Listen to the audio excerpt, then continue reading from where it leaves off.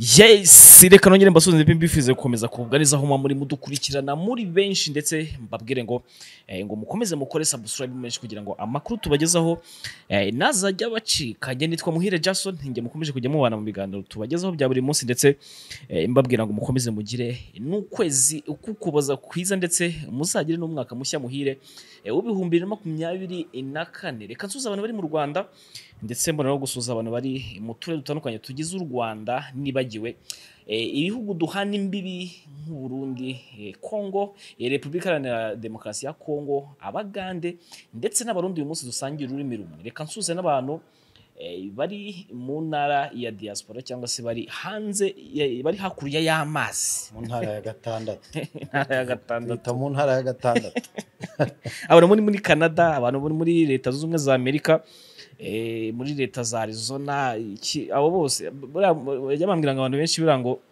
ngo baba hanze barango benshi bari muri za Arizona. Arizona se muri Phoenix n'ubundi urumva watangiye usuhuza aba diaspora, usuhuza Abagande, wasuje Abanyarwanda, usuhuza Abanyarwanda batwumva bari i Bugande, buriya nabo bari aba diaspora. Nta munyarwanda yigeze numva wigeze avuga ko atuye muri California. Oya bariyo benshi cyane. Nsuhuza umujama wanjye bita Hassan, Kabera Hassan, California kabisa, Los Angeles. Hari umunyarwanda uhazi? Hari umunyarwanda uhazi?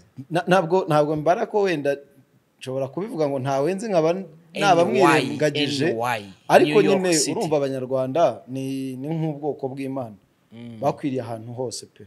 Buriya kugira ngo ujye mu hanze igihugu cyose wakandagiramo, leta yose wakandagiramo, Abanyarwanda bagiye bakagera na Bangladesh, barahari, Kazakhstan, usanga y'umunyarwanda. Abantu bari Vancouver bati Vancouver, ariko usigaye wumva kuntu zitoro duje nsigaye nuzi, hari naho bita za Hanover.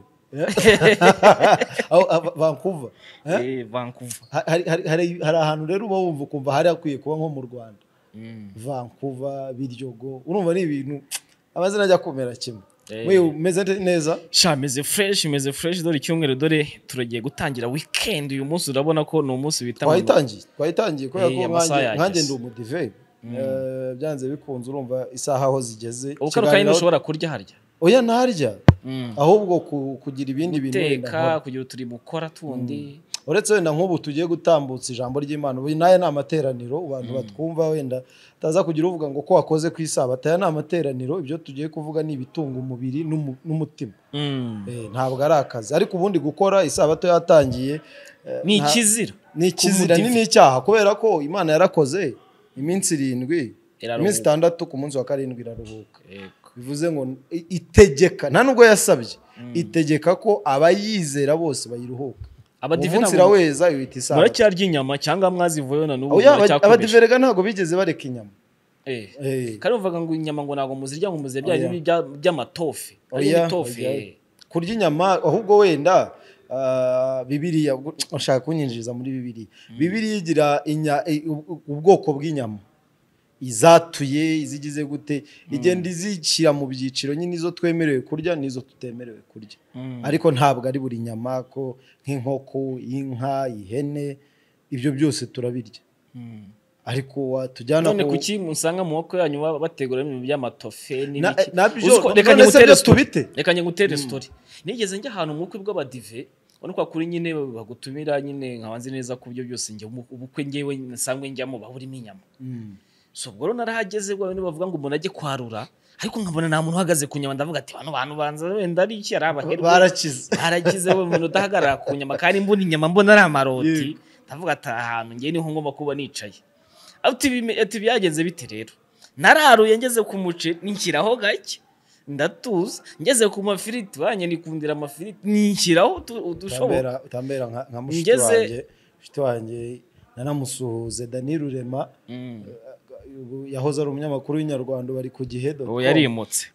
Yambwiye ngo aho kumwimenya, aho kumwimura ifiriti, wamwimura urukundo. Buriya umukunzi w'ifiriti cyane, muvuyemo ambabarire. Hari n'undi mujamanzi nuza bita Patrick Ntitena nakunda, akunda ifiriti kuri urwo entertainer ariko ni muzima kitwa gafiriti narumiwe ariko buriya ngo abagabo muri rusange barakunda ifiriti reka wenda nse nk'ukubwiraho kugira ngo tuze no kwinjira mu bindi twateganyije kuza kuganira ariko ni story natarangije urashaka kunyumvisha impamvu ya tofu impamvu yayo buriya tofu ni soya koze muri soya impamvu rero abantu benshi bazikoresha ni ukugira ngo wenda urumva ushobora kujya ahangaha bakaba bafite inyama ariko ari iy'ingurube ntabwo ukoresheje akanwa bishobora kukugora gutandukanya amoko y'inyama gutandukanya inyama y'inkoko n'iy'imbata bishobora kugorana bakavuga bati rero mu rwego ushaka kugereza inyuza inyama y'imbata n'inkoko ukabitandukanya ntabwo nabitandukanya njyewe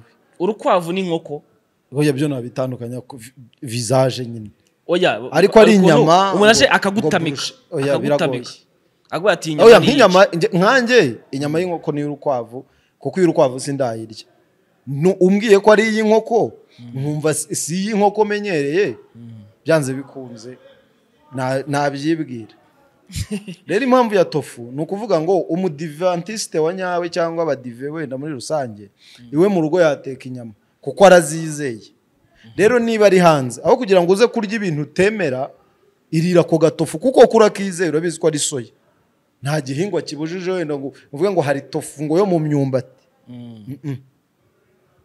ni soya cyane narabyaruye wa muhungu narabyaruye noneho nagezeho none nkabona ni inyama y'iroti mbona urundaho ishashagirana byatari ubwo ni tanaro amaze ko kuri biba biri ku isahani fresh wabonye the entertainer umukunzi w'ifiriti entertainer namushoboje akunda amafiriti cyane n'umwe mu bantu nzi neza inshuti zanyu akunda agafiriti ngo we n'ifiriti urumva rwahanye inkoyoyo ko ahagaze neza agafiriti rwose none umutoto bari kumwe ego reka ibyo bintu ndaje kubikurikirana ego oya nagaruye ako nakari gahise ni Patrick urimo kundesha umutwe entertainer urabona umutoto bamwita entertainer urumva Kevin so ubwo rero byaje kurangira ibyari tofu nzi neza ko ari inyama z'amaroti warayariye koko ntago nabiriye ni ukuri kw'Imana ako tofu iraryoha ikintu cyabaho nuko nabifashe uko nabifashe kwa ko ninizeye kurya inyama ndende undi muntu mbihereza kurana namubwira ati ibintu nge ntabwo mbishoboye ubwo niririye agaceri n'agafiriti n'agasose nashyizeho ibintu by'amatofe nahereje undi mamubwira ati ibi bintu koko nabonaga abandi bafite babadivi bafite peti yabyo babihekenye koko bavuga ati aba bantu ibintu bari kurya byanze bikunze narumiwe muhi bimeze bite rero amakuru yashaho bizo ni menshi cyane amakuru ni menshi ntabwo nzahantu turi buyatangirire reka dutangirire ku gitaramo cya Kendrick Lamar uherutse mu Rwanda ndetse wanakoze igitaramo navuga ngo kimbatura mugabo aho cyahuruje imbaga y'abantu batari bake baragenda bakubita icyo nita ngo narena barayikubita barayuzura mbaka no mu bisenge byayo barabibonye kuba arena yari yuzuye yego ariko guhuruza imbaga byo yego yarayihuruje niba ngo ari inkuru nabonye ejo bundi ngo abantu ngo baguze amatike ayagera hafi mu bihumbi 8 inkuru ni ntabwo igitaraza no kucyayanditse ariko bavuga ko ngako 8 byaguze ngo ndetse ngo batazi ururimi rw'icyongereza ngo byabagoye kugira ngo bagire ute bayigure ngura atike ngo process byayo ngo byari ikibazo ntabwo bavuga kugura itike kuko byabagoye ahubwo experience yatangiwemo muri kiriya gitaramo kwako byose byari icyongereza siko nabonaga bose bavuga urabizi ko na president wa Republika yafashemo ijambo ariko kabona ko abantu ari kubwira bari kubyumva urumva reka tubyinjiremo gutya igitaramo cyitwaga Move Africa yego ni igitaramo cya Global Citizen igitaramo navuga ngo cyari cyagerageje kwamamazwa cyaramamajwe ku rwego wenda rutakabije amahitamo ya Kendrick Lamar ntabwo yari amahitamo mabi umuhanzi nyine munini ku rwego rwa Afurika ariko n'umuhanzi navuga ngo mu Rwanda utafite ibigwi binini ufite ibigwi mu bana bo mu bipangu ibigwi mu bana ba secondaire ku buryo kuvuga ngo ni umuhanzi nyine twateganyaga ko ku giciro cy'itike yari hariya nibajya kwishyura ntabwo twari kubona abantu benshi icyabaye ni ikirere cyabaye kubera ko ni global citizen yari ifite ibindi bikorwa bari gukora bari bafite abantu b'abanyamahanga babo bari mu gihugu navuga ngo niba nabyita nk'inama yari yanitabiriwe pe ntabwo navuga ngo muri bike arena gusa wabonye ko abantu baturiye mu Biryogo abantu baturiye Kisimenti bari bafite abantu clientele mu cyumweru iki cyumweru turi kurangiza yari iri hejuru ni exhibition yaberaga muri Noskin Hotel ni hotel imwe ni inyubako imwe mu nyubako navuga ngo nini Nyarugenge avuga ko nyine experience y'ibyo bintu ni global citizen yari isanzwe ifite abantu abo bantu rero tubaze rwose si ibanga ntabwo ndi umuhanga ariko abitabiriye umuganda barabizi uburyo tickets bahaye tickets free of charge bahabwa ticket ntabwo ngo ni ibintu byiza nyine sibyo ni byiza kuba bahabwa izo tickets uburyo Kendrick Lamar yajemo uburyo Zucu yajemo uburyo Bruce Melody wari ukubutse muri Amerika yajemo navuga ko nabwo ubwabo ntabwo bwari uburyo bucururiza igitaramo bwari uburyo bushobora gucururiza ba nyirabo ari kuruta igitaramo urumva dufata urugero Kendrick Lamar video twabonye ni ya telefone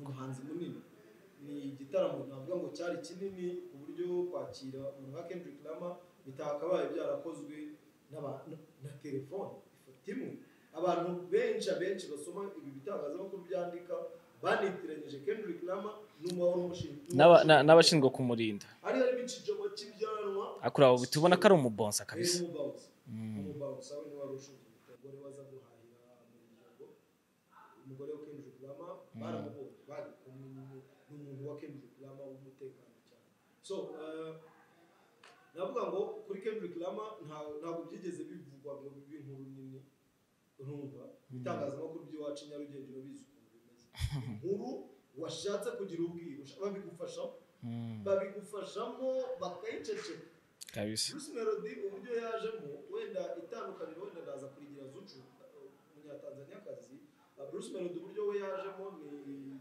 umuntu waje nyine ashaka gukora inkuru ye nka Bruce Melody kabisa nka Bruce Melody kuruta igitaramo umuntu wari waravuye hano ajya gukora igitaramo muri Amerika na Shaggy urumva haraza nyine zaje mu gitaramo kuko yari akenewe Bruce Melody turebe ngo yari akeneye ko hakorwa ni Bruce Melody uvuye muri Amerika anani kandi afite n'igitaramo yirinze nyine kuza kubika Munyakazi arananiwe urumva afite n'igitaramo waje kwitegura izo nkuru zo zavuga kubera ko ni umunyarwanda wacu uko wabigenza kose Kendrick Lamar ni munini internationally ariko Nyarugenge Bruce Melody nyine afite ibyo kuvugwaho byinshi kuruta Kendrick Lamar uyu mwana w'umukobwa Zucu niwe wabaye nk'ugerageza akora aka video ka telefone ubona nyine nako kadashabaje ntatinya kuvuga ko naho kari gatandukanye na cya gitaramo cy'Ubutare cyabuze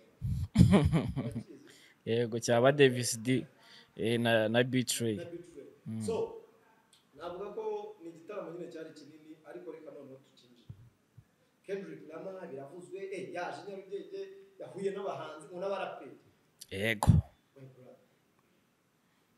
ese bara baraperi uzimo bangahe koko no wenda giye nk'umunyamakuru nabazi bose yes bose naringize uzimo batanu uzimo bane maestro bomi nawe maestro bomi sinari muzi twahujwe n'izindi event zejo bundi kumisisha na Dani nanone Dani nanone ntari kubaraka kanya nk'umuraperi n'umuhanzi just n'abandi ndi kumara mu gatebo kamwe na Chris Easy kumara mu gatebo kamwe na Juno Kizigenza ariko umuraperi kandi mbona numva barapa yakora comeback indirimbo like wavuga ngo ni hip hop nk'izadani tuzi ni ariko Dani ariko ni umuraperi reka tubyemere Dani ni umuraperi rwose ni umuraperi na Kivumbi yego nabo bandi yego n'abaraperi ariko Kendrick Lamar iyo twumva inkuru ngo mu bandi baraperi bose yahuye nabo harimo ko ni umuraperi munini dufite Nyarugenge ntiyarahari yarahamagawe se Bulldog arapfa ndabizi se ntabwo yahamagawe none ko inkuru kano kanya hari isa nkaho irimo guca ibintu ko ari uvuga ko Bushari nawe ngo yabaye nk'uzaza kubazwa ko nayo yarahawe invitation ngo akagera ngo bakanga ko yinjira ngo bakabana kabisa ni inkuru nanjye twese tuzumva ku mihanda rwose yaba ati ngiye mu bintu byambabaje no kuba nari mfite na invitation nahagera bakanga ko ninjira ariko tubanze turebe uteguye event ihuza abaraperi umuntu ushinzwe entrance y'abo baraperi umuntu ushinzwe iyo nama communication ntabwo azi umuraperi nka Bushari tutabeshya utumiye uwo muntu ashinzwe iki Riderman nahari Riderman Fireman happy fura baraho bari nitwa kavuze ngo bakagombye kuba bahari ninde wari uwo Green Party mu Rwanda Green Party yongera ari mu Rwanda ufashe kivumbi ni umuhanga pe ariko si umuraperi wakabaye ahagarariye ubu muhi nawe n'undi munyarwanda wese wibereye Gasanze na Karembe uwamutuma abaraperi mu baraperi batanu yaza nazamo kivumbi ntabwo mbivuga out of head nabivuga out of reality ntabwo mu baraperi dufite beza kivumbi niko kuri tubyemere tujye tubwiza ubufashe kivumbi muvanyeho inyenyeri ntabwo mukuyeho inyenyeri ahubwo niba mu Rwanda ahubwo ushaka kuba wenda udafana wenda nk'injyana akora ariko ntiwavuga ko atari ntabwo makana ko atari umuraperi ariko ntabwo ari mu baraperi beza dufite i Nyarugenge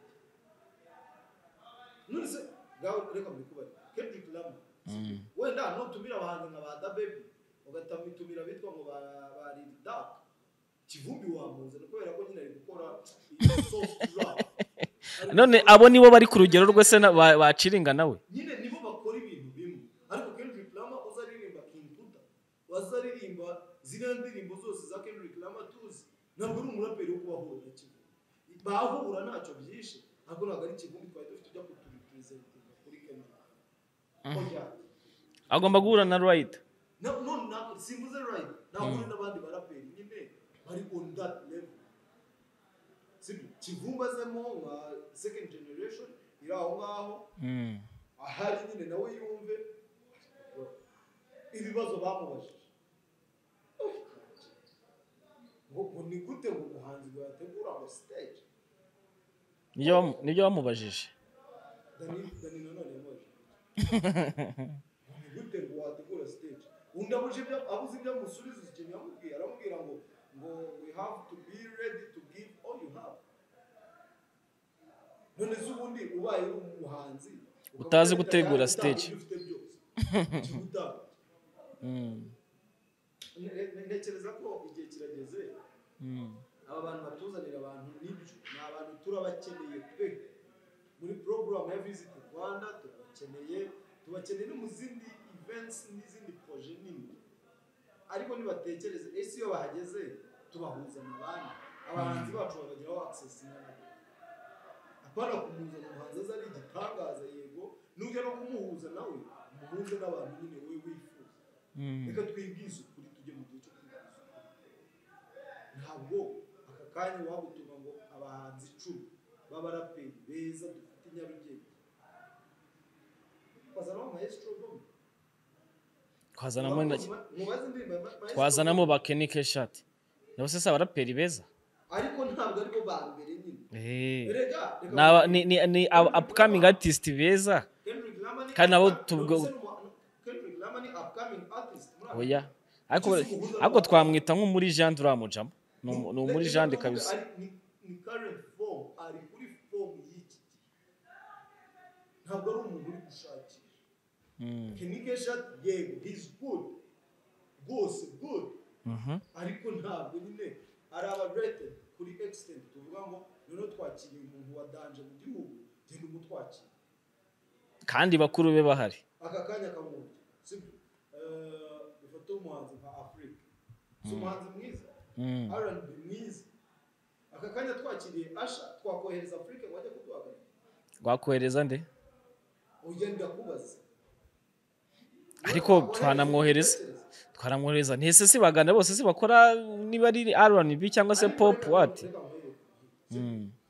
tujye twibwiza umunyamakuru ukorera radio na televiziyo twibwiza ukuri yego aka kanya bavuze ngo tugiye kwakira umuntu nka Ben Carson n'amakuru mwiza rwose dufite muri iyi si, tugiye kwakira Julian Assange n'amakuru munini, bakanyohereza nta dute wasigara. cyakora ako kantu ushyizemo noneho karasobanutse. Aho randaje ntabwo ari uko ndimo, ahubwo ntabwo ndi kuri extent yo kuganira n'uwo. ako kantu ushyizemo urankomvense pe, aho ukivuga. Ariko why not tutanajya wari nyine hari umugabo umwe niwe bigeze kuba ari mu rugo, umugore adahari, bakenera guteka imyumbati, abura isekuru, arebye mu bana bari bahari bose abura uwatumye. nyine ukabona buri wese arahuze, bareba agafite intege nke, bakavuga ati mbasha, ati ndabona nta wundi mwana uri hafi, ati ukankunzanire isekuru kwa gana. Akanuzi kagezeho icyo kavuze ngo papa abuze uwatuma, arantuma ngo mume isekuru. Abuze uwagira ngo atuma, nose twabuze uwo dutuma hip hop y'u Rwanda.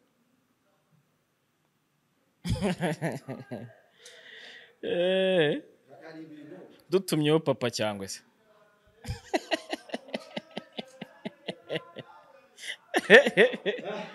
ariko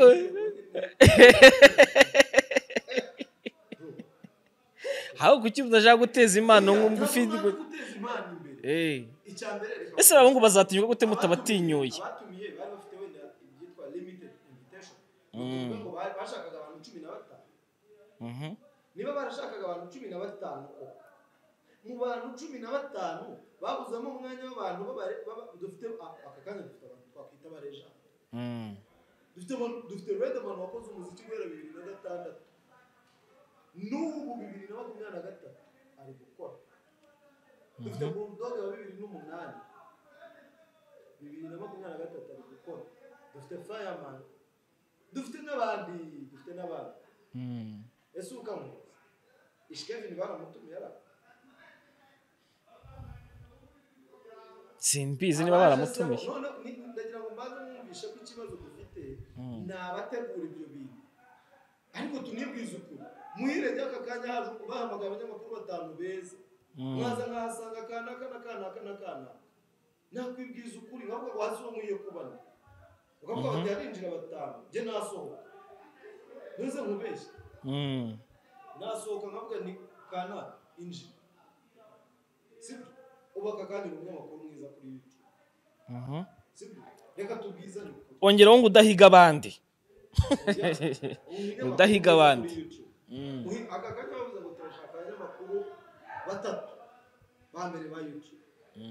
Ukajyayo ukabona wenda winjiye mbere da abyemere, kubera ko nta bundi buryo bwo gusubiza inyuma bwari buhari.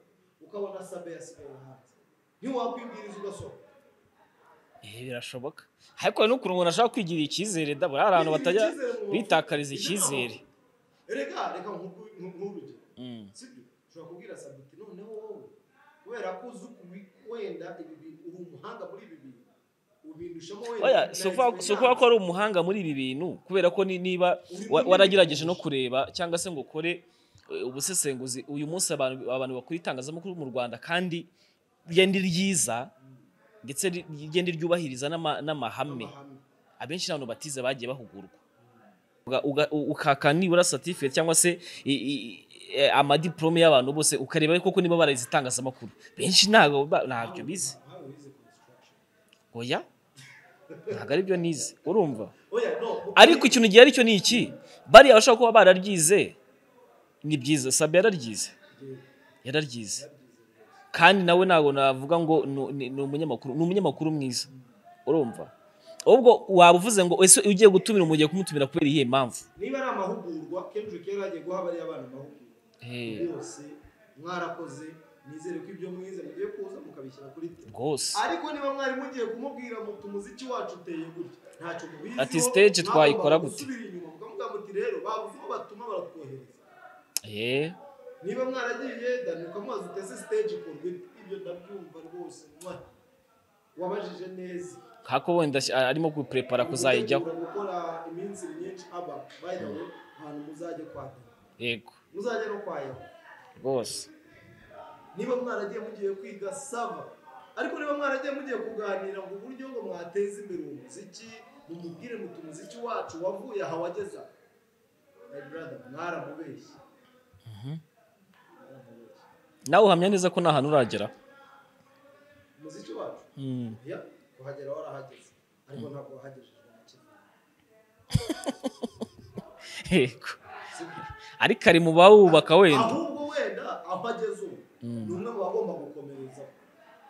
yego ni ukubaka ibyagezweho, ni ukubakira ku byagezweho. Icyo bita kusa iki, hari umuntu yaragejeje wenda arananiwe cyangwa se akubwiye ngo kubera ko wowe ugifite agatege kubaka inzu, sibyo? Ariyo yitwa umuziki muri rusange.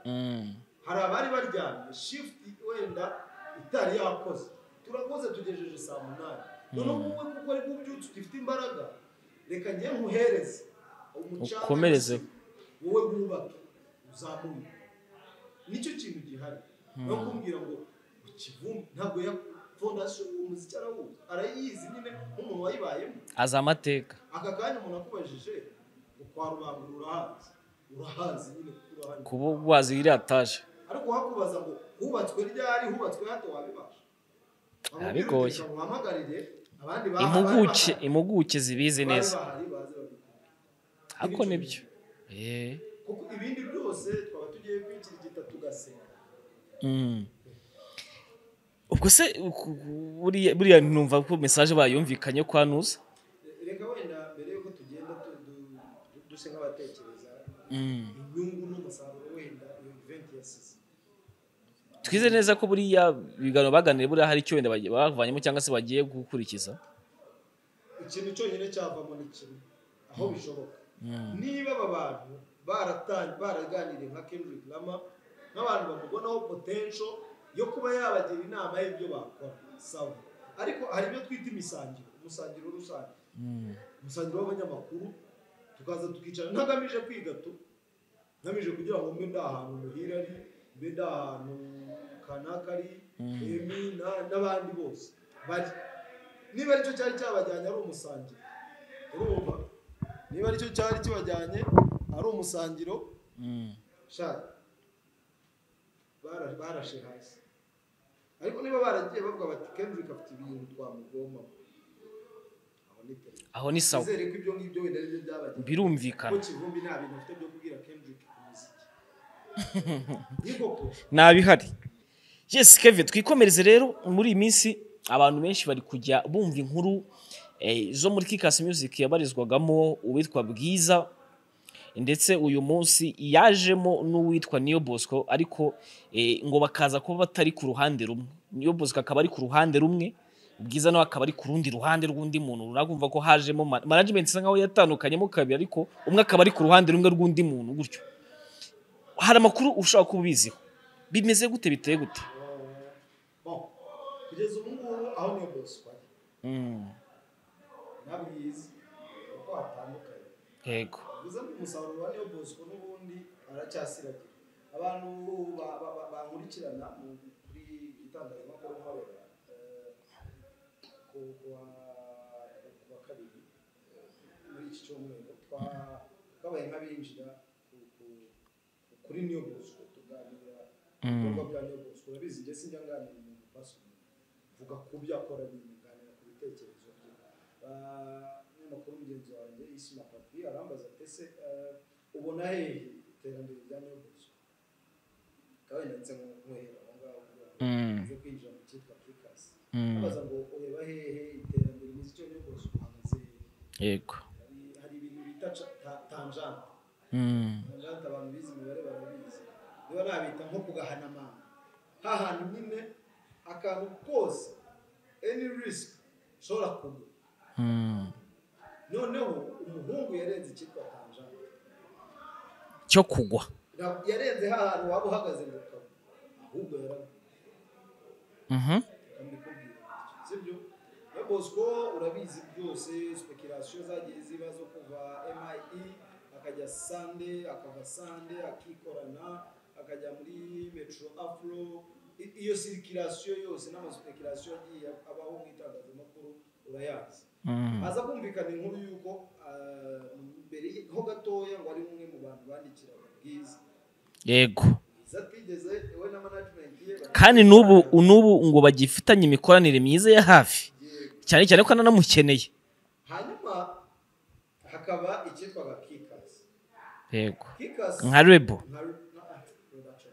Production house. Nta Rebo tugira mu ibyo wenda tuzavuga ikindi. Yego. Kuko nta Rebo tugira mu Rwanda pe. Production house cyangwa management houses uko wabyita kose. So hakaba icyitwa KIKAC cyafashaga uwitwa BWIZA, hakaba uwitwa Kintu na Claude. Yego. Ndaza kwirinda wenda kujya mu bivugwa cyane ku muhanda. Tuvuze ibivugwa ku muhanda, Aba harimo kuri, aba harimo iki, wari ukuntu umwe gutya undi akagera gutya, mbese bitagize umusaruro. Kugeza kuri ubu ngubu umuntu wese wabaye mu itangazamakuru yari abizi ko amafaranga akora ari aya Kintu, ariko umutwe ukora ari uwa Claude. Uhuje imfura. Sibyo? Haza kubamo rero kutumvikana ku nyungu mu buryo bubiri, ariko ndibuvuge bumwe. Ndibuvuge bumwe kubundi ntabwo ari amakuru yizewe. Ni n'amakuru ari personal ku buryo kujya kuyinjira ko ntekereza ko ntacyo byaba bimaze. Numva sinzi wenda bivugwamo urukundo rw'uruhande rumwe rwahinduriye hamwe bigasa nk'aho rubangama by'amasezerano. Hanyuma Kintu akabona ko uwe nkawe ashobora kubagwamo, atari kubona inyungu nyine yari akwiriye kubaho. Ibyo atanga ibyo akuramo bitangana. Bakavuga ko ibyo Kintu yashoragamo na respect yahabwaga na credits yahabwaga muri ibyo bintu nyine icyo twita kuramutswa. Kuba nyine bavuga ngo KIKAC, bavugaga KIKAC abantu bakiyumvira Claude nyine. Kintu agasa nkaho ahezwe inyuma.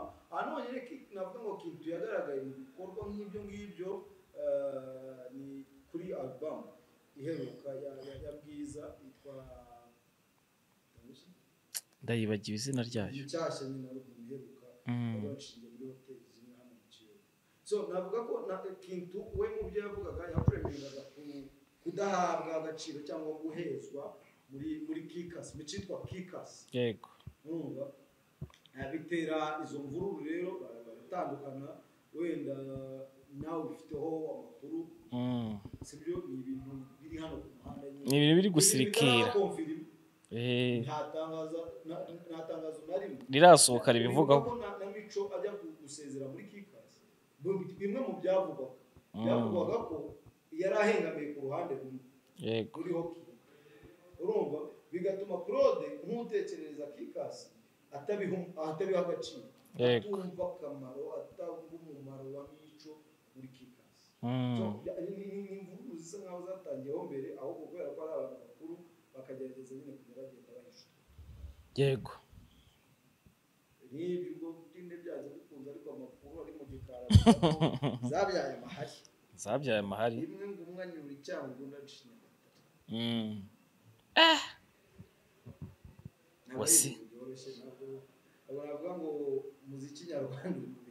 Ariko igeri kano kanya nuko ari Rebo nakoreka wambujije kuvuga ikintu cyitwa Rebo, kuko ngire kwivuga bitewe nuko abantu benshi niko babyita. Reka duve ngo management uyu munsi BWIZA herereyemo ntiragira ikintu bivugaho, ndetse na management uyu munsi niyo Bosco ari mu kano kanya ntiragira ikibivugaho, ndetse ikiri kintu kano kanya gisa nko kivugwa nuko n'izina ryakoreshwaga rya KIKAC rigomba gusigara kwa aho yitwa ngo kwa Kintu. Bivuga ngo mu minsi mike dushobora kubona irindi zina runaka riri gukoreshwa nande n'uwitwa uje imfura. Nibyo nakubwiraga muri KIKAC, kuko bose ntago bahurira ku izina. Amafaranga yari ubwonko bukora bwirukana muri ibyo bintu. Claude ndamuzi yirukana muri ibyo bintu. Claude ni umutigisi, bamwita twe tubita abatigisi. Nigaga nko mu wa kabiri secondaire. Claude yari umutigisi, yajyaga azana Claude ni umutigese kabisa. ahantu nigaga rwose niwe watuzanaga so ubwenge bwakoze muri KIKAC bwari bwa Claude ikiri kuvuga rero oya si n'ubwenge gusa nuko Claude n'ubundi yari isanzwe n'ubundi ari umuntu uhora muri showbiz, ari umuntu uhorana n'abahanzi, ariko kintu we ni umu businessman, ni umucuruzi, ni umuntu nyine ufite address y'ibintu akora kandi yize. Iyo mugabo ni umudokiteri ukomeye cyane, ni umudokiteri buriya, ibintu bijyanye no kugorora ibintu by'imitsi, ibintu bijyanye n'iki, wa mugabo ari afite impamyabumenyi zirenze nk'eshanu n'ama certificate.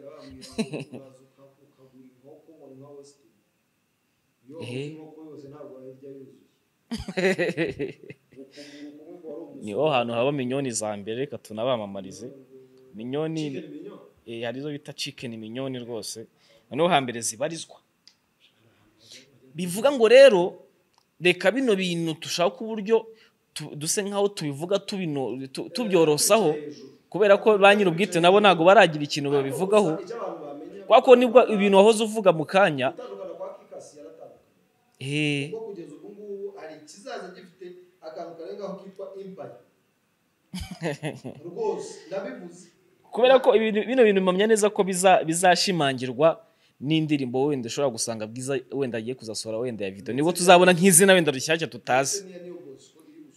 Kwako niyo Bosco n'ubundi hazasohokaho KIKAC, kwako nkeka ko KIKAC ishobora kuba uyu munsi wenda nka 70% ari irya Dr. Kintu.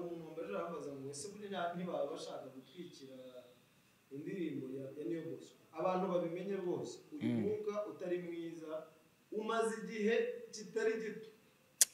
Ariko hari abantu n'abasirimu, n'abantu bazi gutwika uburyo bagiye gutwika, bafite ibindi bintu binini batwika, oya bahita basibanganyisha n'ibigeta birangira, bagiye gutwika batwika ibintu binini rwose. hana kuvuga ngo abantu batanga buriya ntekereza ko ari kwako ari Ndabivumba hava n'inkuru itarigeze igira ute ivugwa rwose ngo wumve ko yaragize igihe Ndabivumba yahavaga. Umwuka muri watangiye ubundi mbere ho gatoya yuko mico ngende muri ababizi neza bavuga ko hari ukuntu hari n'abayigeze kubanzamo nabo uyu munsi naza ahantu bagiye. Hari uwitwaga Nuza Gihozo Pacifique, uramuzi?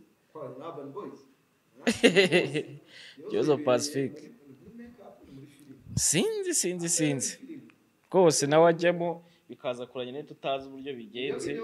Tuzanicara dufite n'imibare ihagije turebe ubundi ibintu by'amanagement ibibazo biba mu mudayimoni wateye muri management n'ubwoko ki utuma ibintu bihora bihindagurika. Ibintu bigeze ahantu nyine kugasongera ko abantu baragiye gutangira gusangira ibintu, abantu bagerageje gushobora ibyo bintu ni kino music, abandi bose uze kureba uyu munsi bagifite abahanzi bavuga ko abahanzi babo bafite discipline iri hejuru, discipline kandi nibo bantu dufite bashobora kumara umuhanzi imyaka 5 rwose, imyaka 5 kaba hari nugiye akagenda kubera ko bavuguruye amasezerano, bana kubera ko bashwangiye amasezerano. Bageze kumva inkuru ya gisa bamuhaye kontra isome tuzasinya kuwa mbere uko kuwa gatandatu kuwa gatandatu bambaye tugenda isome ejo ku cyumweru no kuwa mbere tuzasinya kuwa kabiri.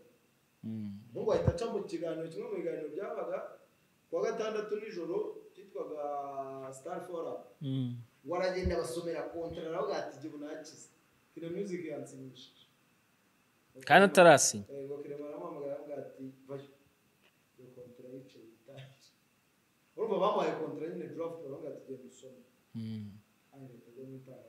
kino music nibo abantu bavuga ngo bagerageje gushobora nyine kumenya no gukaruma abantu babo.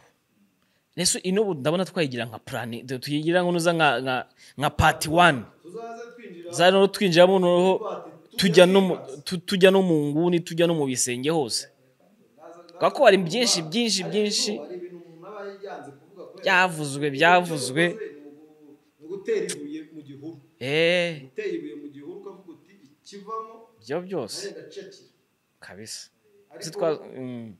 Ntekereza ko nyine katujye mu zindi gahunda byanze bikunze tuwe ducumbikiye aka kantu.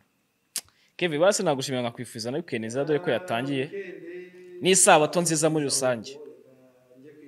Harya abasubiza ngo umunsi w'umunezero.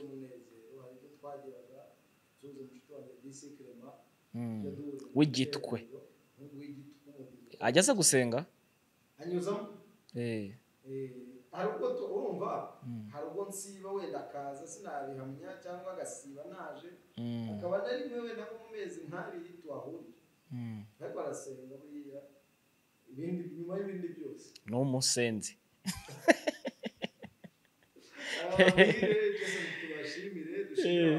Bose baduhaye umwanya wabo.